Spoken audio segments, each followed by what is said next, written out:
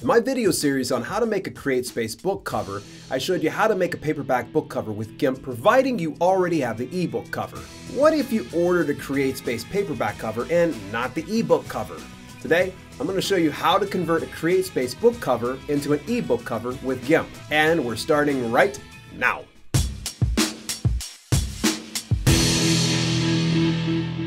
Welcome to Self-Publishing with Dale, and if you want to master DIY publishing, then subscribe and turn on your notifications for all the latest videos.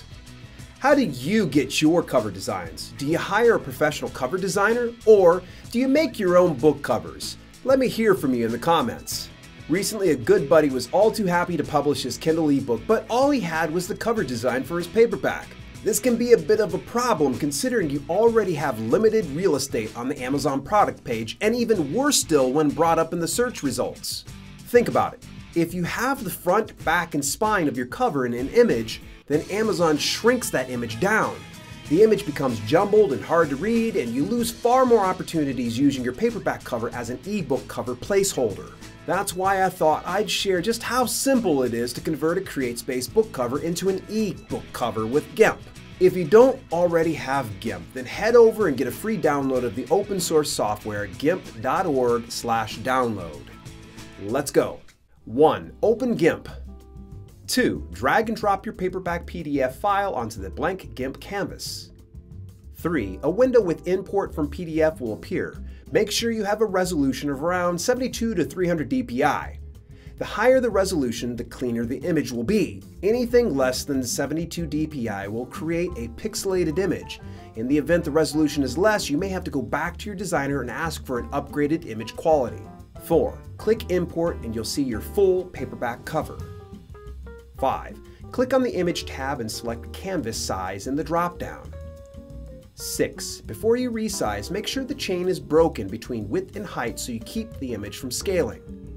7. Adjust the width only. Here's a tip. Simply divide the number by half so you remove the back cover.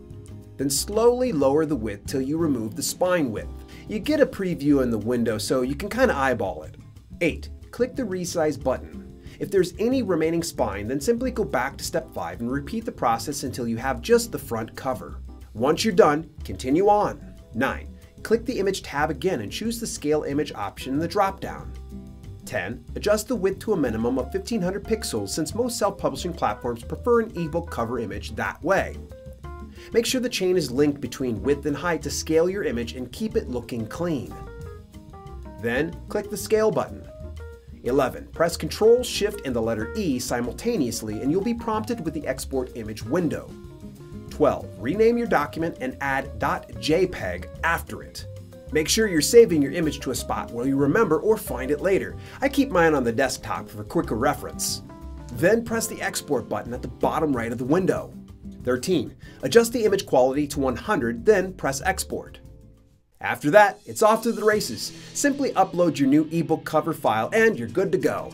If you want more useful tips like this, then tune in to my live streams every Thursday at 6 p.m. Eastern Standard Time, where I'll cover common questions and concerns in self-publishing.